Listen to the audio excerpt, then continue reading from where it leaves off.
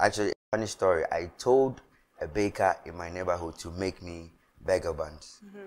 She made tea bread. She made tea bread, so I couldn't use it. I had to call a friend to go to Kuala and get me burger buns. At the party, as soon as I started making the burgers, everyone left the jollof. Everything. We didn't even have, it was just plain, it was just plain. It was just the normal.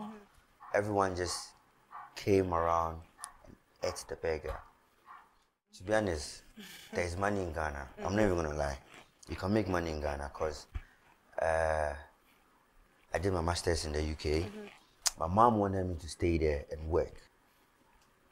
To be honest, I was going to take it. I was going to do that, but council tax brought me to Ghana.